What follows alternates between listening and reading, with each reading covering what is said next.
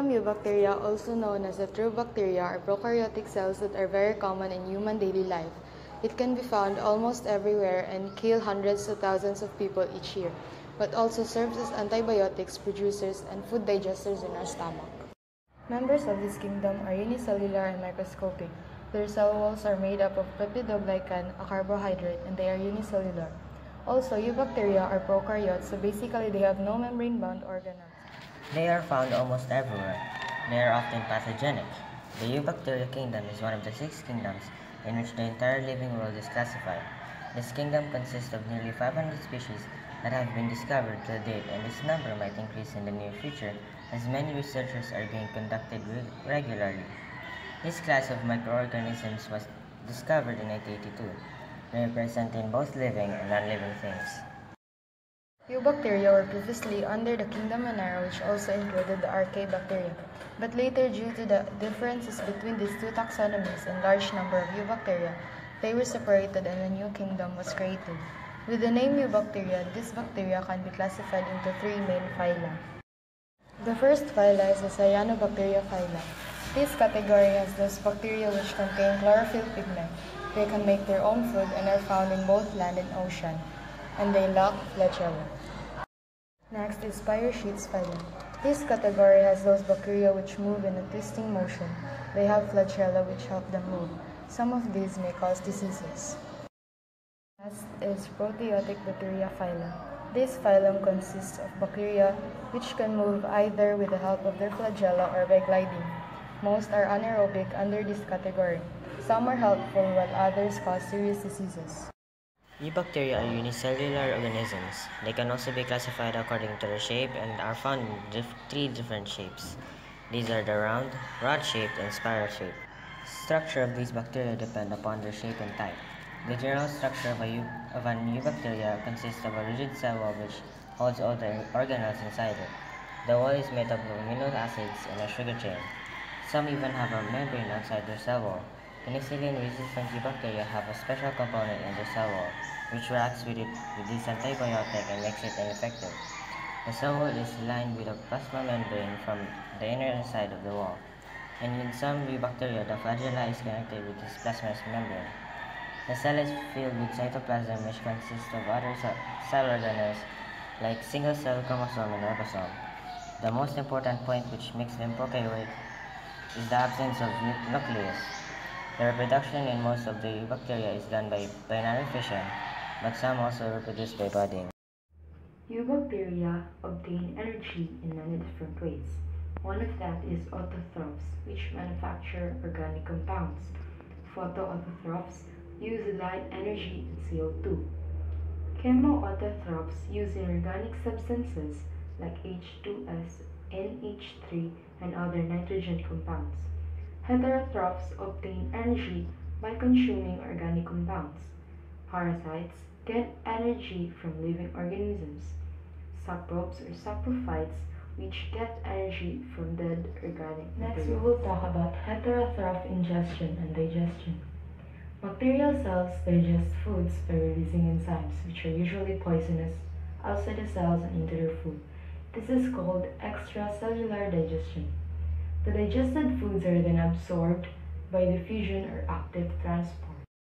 Next, we will also talk about oxygen preferences. Obligate aerobes must have oxygen, while obligate anaerobes cannot live in oxygen. Facultative anaerobes can grow with or without oxygen. Since we're done talking about the different shapes of bacteria, we will now talk about the classification of groupings. We can group bacteria into diplo or pairs. We can also group them into streptos, which mean chains, and we can also group them into staphylo, which mean clusters or. Okay, so now we will talk about some examples of bacteria. First bacteria is Propionibacterium acnes, which means that when your oil glands swell and result to pimples, they are infected with this kind of bacteria.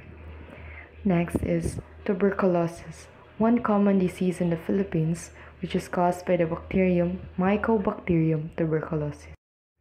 Anybody can be infected through the contact with the water, soil, food, and vegetables that are contaminated with urine of these animals. The bacteria enter the body through cuts in the skin or surfaces of the eyes or nose. It is important for you to know that the disease is preventable and treatable with antibiotics. Next example of a bacteria is Bacillus anthracis, which is responsible for the disease called anthrax. This bacterium can be found in the soil and can survive for many years. The disease affects animals like cows and carabaos, but can be transmitted to humans. Skin anthrax occurs in the Philippines through contact with animal tissues or their products.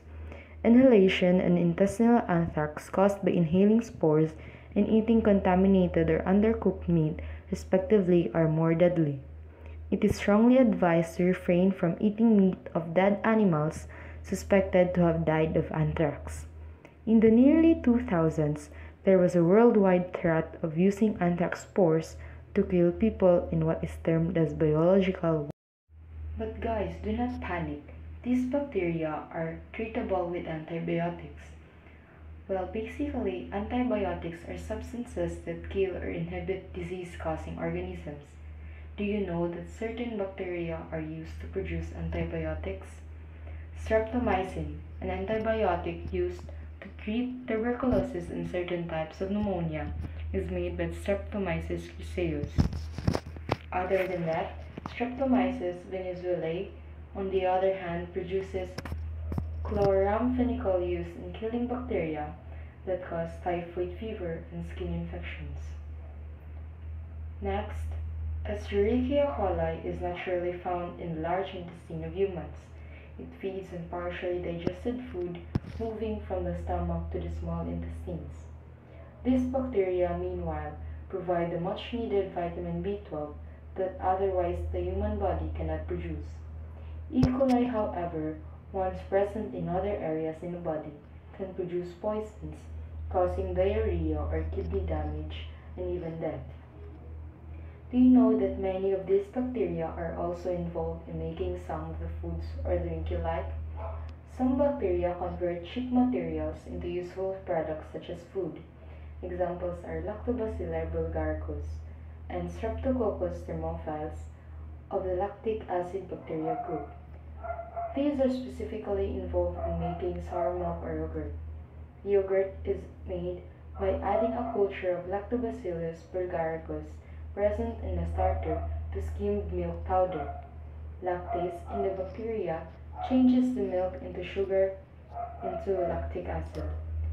When this occurs, protein in the milk curdle which give yogurts its semi-liquid texture.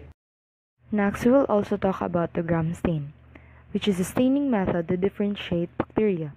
Gram-negative refers to the inability to retain the deep violet dye, while Gram-positive refers to the ability to retain the deep violet. Aside from the given bacterial diseases, there are also other examples.